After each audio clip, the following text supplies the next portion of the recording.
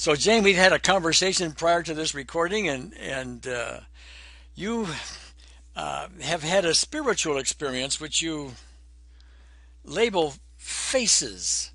I have that right, do I not? Yes, you do. Okay. Yep. Why don't you? I mean, you started out on the couch or something. I mean, tell us a story. Sure. I was sleeping over at my mother's and in her den, and so I was sleeping on a pull-out sofa. So you can picture the way I was propped up in bed. I had my back against the back of the sofa, and the rest of me was stretched out. I turned the lights out and lit a candle because I was thinking about what I was going to do next. And as I looked up from my reflection, on the opposite wall was a mirror. And I couldn't see myself distinctly, but I could see myself. And then suddenly I just saw a whole river of faces, little children, men, women, old people, all races. It was, and all hair colors, all facial configurations. And it just stopped me in my tracks.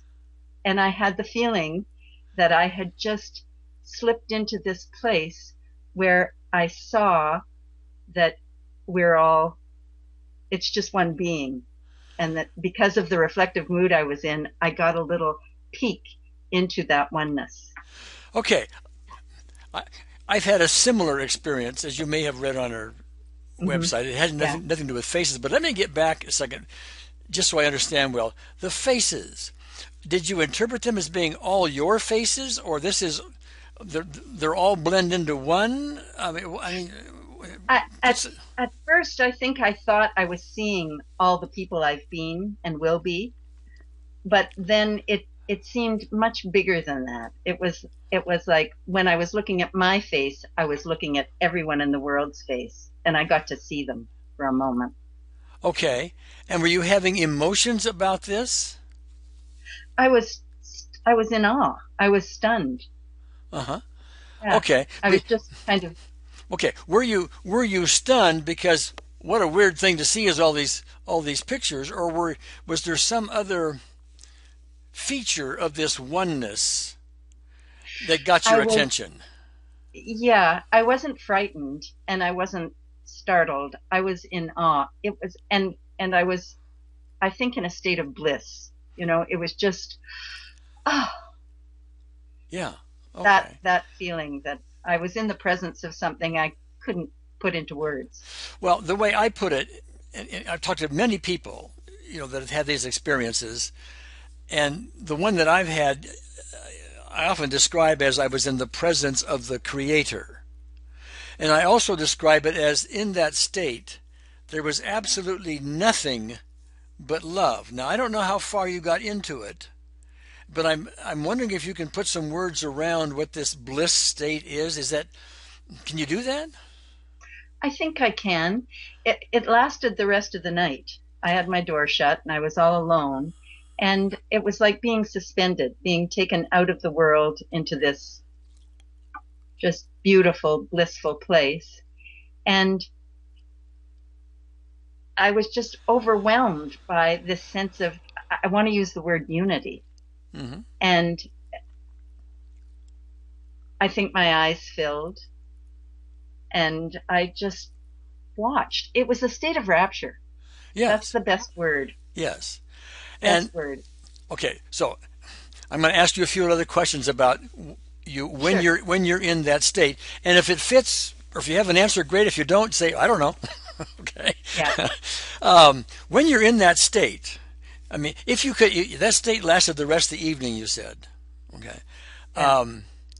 If you were in that state permanently, now this is very theoretical, of course, but if you were in that state permanently, you were always in that state. Would disease be possible?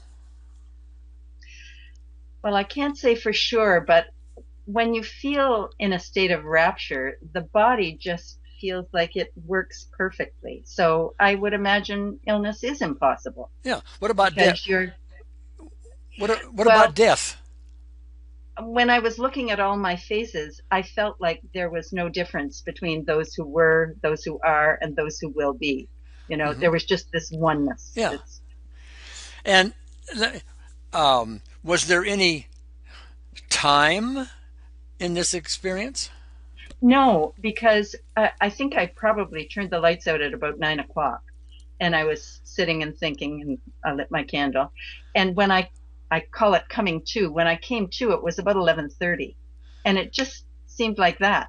Yes. Okay. But we're so used to time in this experience. I mean, this I call it the world within our senses, okay, which is the world we're experiencing Yeah. right now. And you're talking about a world that is beyond our senses, if I've got it right. Okay. Yeah. I mean, it's like, well, I don't know if the word's in your mouth, but would this fit? It's like this world, compared to that world, this world becomes sort of a non-event, sort of a fiction, sort of a, this is my term now. Why bother?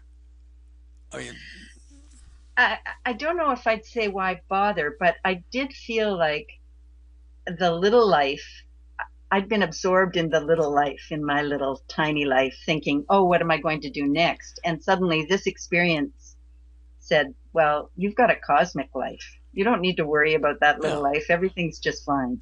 Well, that's sort of what I meant by the why bother. I mean, because we get so involved in Yeah. all of our problems and our issues and the things we have, our to-do lists and all the things that are, our financial. We've got to pay our bills and all this other stuff that goes on.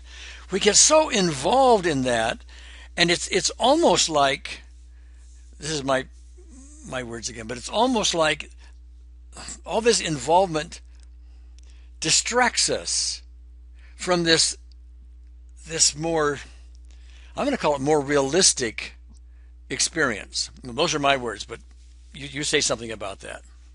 Shortly after that experience, I moved to Toronto from where I was in Windsor, and I had a lot of time, and I read the Bhagavad Gita. And one of the lines that just leapt out at me, which reminded me of that experience, was do it all, but with detachment. Uh-huh. Okay. And so when you're in this place of wonder and awe, when you have a sense of the authenticness of our spiritual reality, then you can move back and forth between these worlds and not get all wrapped up in, you can just remember those words and do it with detachment. Yeah. Some people will hear some of these comments and they will be concerned because they will say, well, okay, but if I go this direction to use your term, this authentic reality, okay, then I'm not going to be in this world anymore, and I've got things to do here and responsibilities, etc. And so if I go over there, well, I don't know about that. But indeed, well, let me ask you: is it possible to be in both states at the same, in a body and in that state at the same time? Well, I was in a body when I was in that state, so I'm Yeah. going to have to answer yes. I think I think the more we open, and this is at least how it's been for me, I won't speak for other people, the more we open to those kinds of spiritual experiences, the easier it is to live the ordinary little life. Because all this glorious, loving energy fuels us. And so we don't take seriously all this. Oh, I'll give you a brief example, if I may. I have to teach a course called Global Issues in the Media, and it means I have to do research on all the tragedies that are going on all over the world. And when people ask me about that course and I tell them, they say, how do you stand it? Aren't you supposed to, you know, we're not supposed to watch the news. Well, I don't watch the news, but I do research in all the things that are happening because I have to in order to be a competent teacher. But it's like when I'm immersed in that world, my entire feeling is for all the participants. And I can then present it to my students in such a way as to, I hope, inspire them to see a bigger, a more global perspective instead of taking sides and saying this is right, this is wrong, they're bad, we're good, which is what the world is doing right now. So I would say that these spiritual experiences have made me a far more compassionate and aware and loving person. They've made it possible for me to be that way in the face of terrible tragedy. Almost everybody I've ever met that have had one of these experiences, Mm-hmm. it has from that point forward shifted their attitudes about life. um, dramatically. I mean, one example was I had my spiritual experience in 1988, and I didn't come across EFT until the early 90s. And if I hadn't had that spiritual experience, my way of doing EFT, my first question I would have asked myself is, hey, this is a good thing. Gee, how can I maximize the profit here? That's the American way, the business way, go Sure. capitalism, But I Yeah. didn't. I didn't. My question I asked myself was, this is a precious thing. How can I get it out to the most people? Much different question. Hmm. Yeah. And so your attitude is dramatically different in all these cases, and it colors everything. But I want to get to something we talked about earlier, and that's your term authentic. And I forgot, you said something about the authentic experience, authentic reality. What was the term you used for that experience? You said authentic Well, something.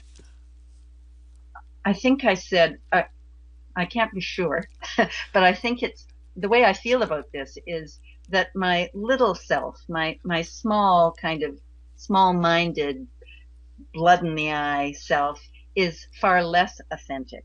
The authentic self is the self that experiences the whole. Yeah, and that is a yes. That was my experience as well. But let me expand on that some because if you haven't had this experience, it is. I mean, your only way you can really conclude anything is that the only experience there is what your senses tell you. This world, this little self, as you're putting it, and you have no other choice No, unless you do spiritual experiences and studies and try to get beyond it and this kind of stuff. But without that, you're in this place, and it seems like this place is the authentic place, and everything else is woo woo. I mean, that's how it seems. yeah. But once you're there, the roles are reversed. That other state is the authentic one, and this one is a not so authentic. Yeah, it's maybe it's better to say the other one is permanent and this one is impermanent. Well, oh yeah, sure. Well, this Yeah, one is impermanent. We die. yeah, exactly. And so does everything else on Earth, Yeah. as far as we know. But in this other realm, my grandmother used to say, I always was, I am, I always will be. And that describes the other realm. Yes. That describes it, doesn't it? Yeah. Yeah. Okay. Great. All right. So I don't have any other questions for you unless you have something you want to add. I can't think of anything except you said when you had your experience in 1988, your attitude changed from then on. Yes. So what I believe about that from my experience is that this is like being infected by a positive virus. And from that moment on, once you've been infected, you can't help but infect other people. I suppose the psychologist would say affect rather than infect, but it's like an infectious disease, only it's not a disease, it's an infectious joy because you can't be different. Once you've had that kind of experience, you can't go back to being the other person. Well, You're always the person yeah, who knows the big thing. you are the person who knows. Um, I still find, and comment on this if you will, I still find that even though I know, because I've been there, I can still get irritated by this world. I can still feel fear and guilt and anger and resentment and da ba ba ba, all the stuff of this world. The only difference is I recognize when I'm doing it. No, no, no, no, no. But I do it, just like anybody else is. We're stuck in this in a way, right? Well, don't you think that's the value of EFT and Johnny Eden's energy medicine? If you don't have the support to be hooked up to that world more of the time, it's very challenging. You can't hold on to it because this world, this little world, is very distracting. It's It's incredibly powerful. You get hit in the face all the time by things. it's screaming at you. But if you do EFT and meditate and go for walks in the woods and be silent, if you do those things, then you make room for that other world more of the time. Okay, well, yes, and thank you. The EFT, let me just comment on that for a moment. Um, Sure. One of the goals of A Course in Miracles, which happens to be my spiritual path, is we're going to remove the blocks to the awareness of love's presence. Okay, and EFT is a delightful tool for that because it can take these angers and resentments and stuff that we've built up over time, and in fairly short order with some skills, Yeah. we just Yeah. got a lot of them is all. Okay, and Yeah. there are deeper levels still, and that's why I'm putting together my optimal EFT for those interested in going that still deeper direction.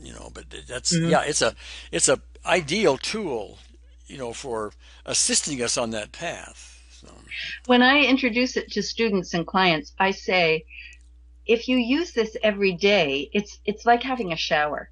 You wouldn't dream of starting your day and going out into the world without cleaning yourself, yeah, without, making sure your clothes are clean and you're just all spruced up. Well, this is even more essential because this is an inner cleaning. yeah, It takes care of all the dross that we attract yeah, over the course of our days. So I do it every day. yeah. It's my it's my it's my spiritual cleansing tool, my go-to one. Yes, I great. do meditate and I do Donna Eden's energy routine every day too. Uh-huh. All right, great.